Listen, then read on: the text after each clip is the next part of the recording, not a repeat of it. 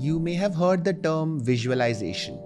Now, I used to think that this was a bit of a scam, like manifestation or law of attraction. I've had rough relationship with these terms. But lately, over the last 1 or 2 years, the more I read neuroscience, there are some things about these terms that I've understood. And while I still believe with all my heart that no one should pay money to attend any courses on how to do any of this, I do think it is important that people realize what happens when you visualize, what happens in the brain and how can it help you, and also understand that this is something that everyone can and should do. So in today's video, I'm going to break down what visualization is, how it can help you, and how to do it. If you haven't subscribed to the channel yet, this is your sign to do so. I'm Dr. Warrier. I'm a neurologist, and on this channel we talk about neuroscience and everything that can make you live your life better. Let's talk about visualization. So to understand visualization, you have to understand a couple of things about the brain. So let's look at the brain. If this is your brain, there is a part that is responsible for action. Anytime you want to do something, this is the part that gets active, and that part is called as the motor cortex. It's also called M1.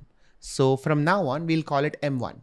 Now, M1 is part of your prefrontal cortex. Now, if you've been following my channel, you know that the prefrontal cortex is the most evolved, rational, logical part of the brain. So whenever you have to act, even if you have to lift up a phone, your M1 or your motor cortex is acting. Now, your M1 cannot act in isolation. Something has to tell your motor cortex on what is the action that you need to do. The part of the brain that does this is an area right behind M1 called as the supplementary motor cortex, or SMA. Now, the supplementary motor cortex has the job of planning a movement.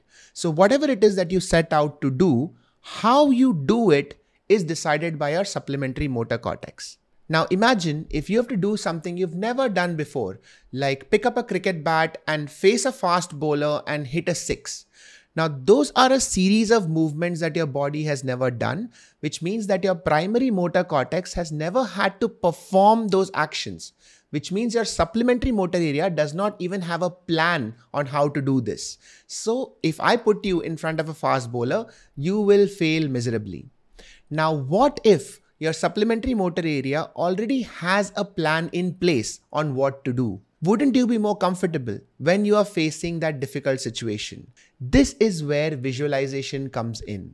Visualization is a way of giving your brain a trial run, making your brain think that it is going through a situation, forcing your supplementary motor area to come up with a plan of action, and making your primary motor cortex fire those networks as if it is doing the real thing. In other words, it is like an action rehearsal, going through a situation and learning from that situation without actually doing that thing. Now that is visualization in a nutshell. Now there have been studies of musicians imagining playing a piano and their brain networks lighting up as if they were actually playing it. There are studies of athletes like footballers imagining scoring a goal and the brain area that controls their feet light up. In other words, the brain reacts to an imaginary situation just like it would to a real situation. And the more clearly you visualize a scene, the more is the impact in your brain. So that is how visualization works at a neurological level. Now let's talk about how to visualize. What is the best way to go about it? Now, the mistake that most people make is they directly start imagining the final stage, the victory lap, the success at the end of the road. So if you want to become a marathon runner, you might imagine winning the marathon and holding up the gold medal. Or if you're a student preparing for your NEET exam, you might visualize getting rank 1. This is a very common mistake and it can actually harm you for 2 reasons.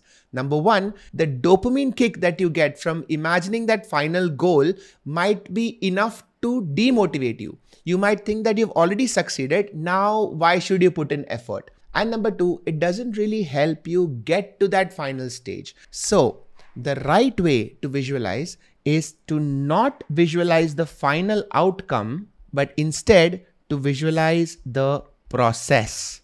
If you are a student aiming to give a competitive exam, what you should be visualizing is waking up every day, reaching the library, sitting there with your book and focusing for 8 to 10 hours every day. That is the process that you should be visualizing. And the more you do it, the easier it will be for you to actually get that hard work done. The way I think about it is visualization is to hard work what warm up is to exercise. If you visualize properly, hard work becomes a little easier, a little safer, a little more bearable.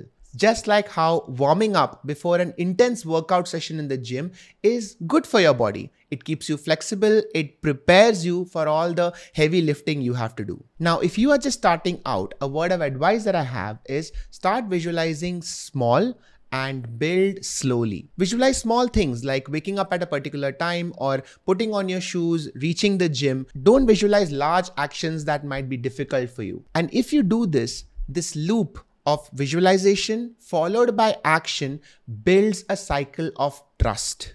Now, one of the commonest things that we all struggle with is that as things get difficult, we start losing trust in ourselves.